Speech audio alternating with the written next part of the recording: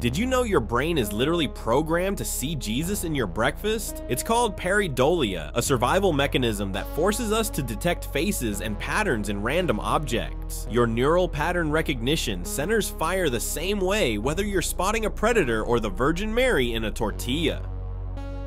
Brain scans show identical activity when people see actual faces versus religious figures in toast, water stains, and tree bark. This hardwired system creates the exact visual experiences described in biblical divine appearances.